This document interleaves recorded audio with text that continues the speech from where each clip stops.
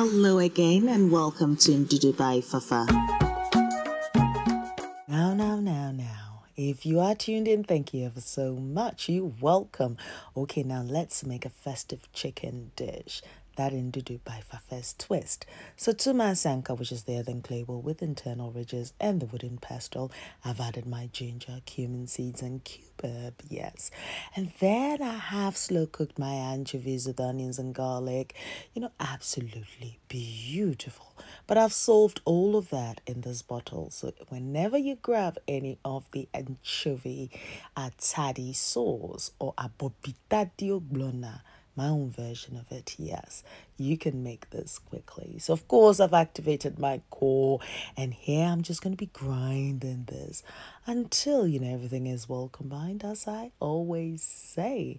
And if this is your first time, you're welcome. Thank you so much for gracing me with your presence.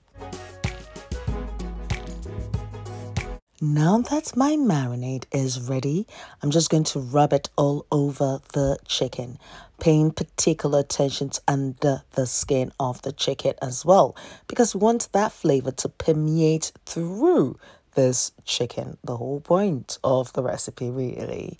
So at this point, it looks like the chicken is definitely well covered, and now I'm just going to be drizzling a little bit of olive oil all over it.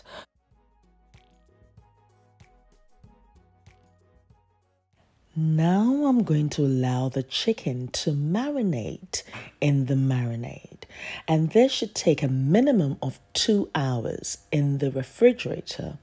Better still, if you can marinate this overnight, that's great. Now when you're ready to cook it, bring it out of the fridge. Bring it up to room temperature, which would take about 5 to 10 minutes. And then, in my case, I'm using my clay pot here. I'm transferring the marinated chicken into the clay pot. And of course, adding all the juices and beauty in there. This is the point that I do add my salt to my chicken. And of course, I'm going to rub it all in just to make sure that it's well seasoned. At this point, preheat your oven to 180 degrees because, yes, we're going to be baking this beautifully.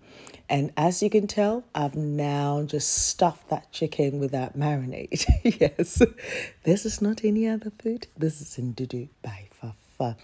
Now, in terms of the flavor, yes, you're not going to get too much of an anchovy flavor because we are going to be adding something later. So you need to watch to the end to find out how I balance all these flavors together.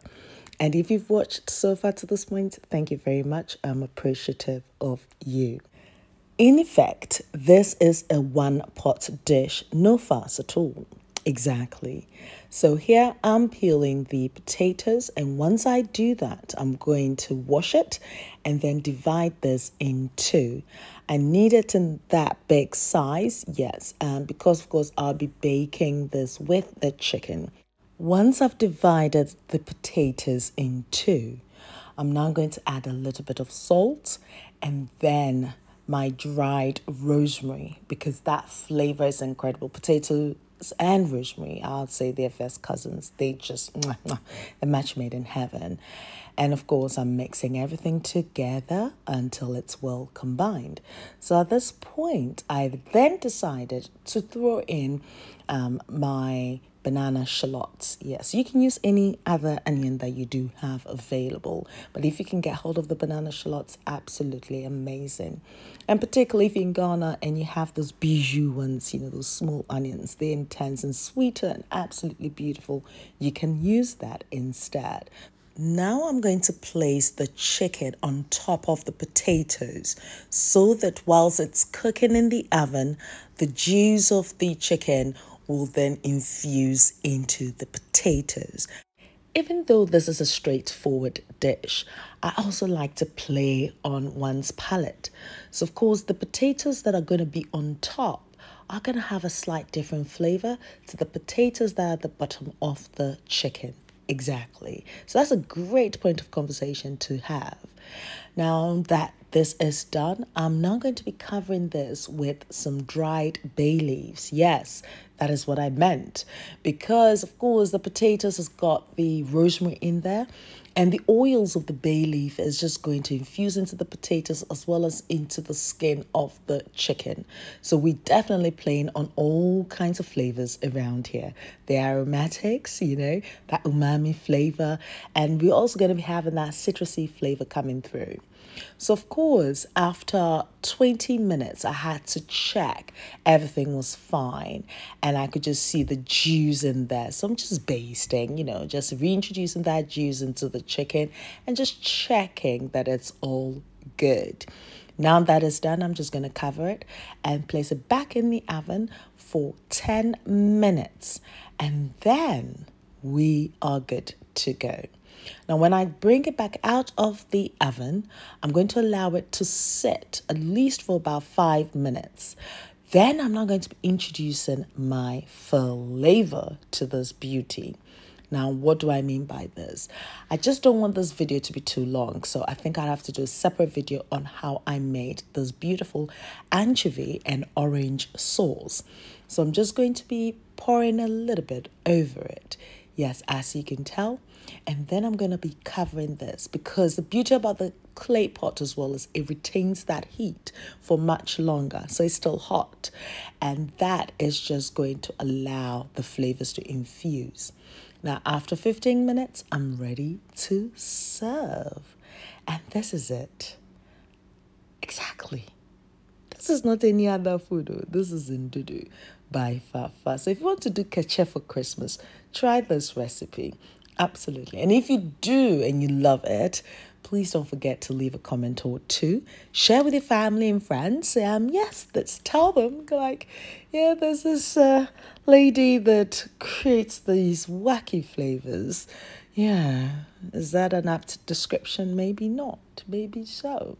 But I'll leave that to you guys to discuss. Absolutely. But here we have our pièce de résistance. Look at that.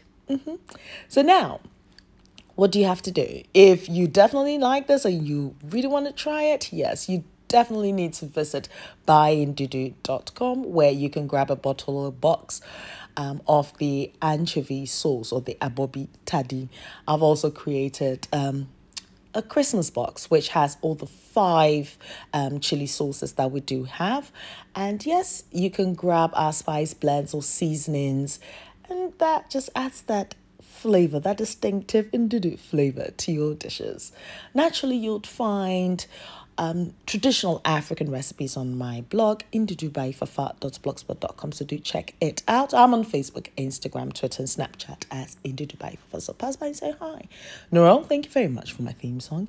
And until my next recipe with you kings and queens, take care of you, be nice, be beautiful, be gorgeous, and guess what? I love you for you. Thank you very much for watching.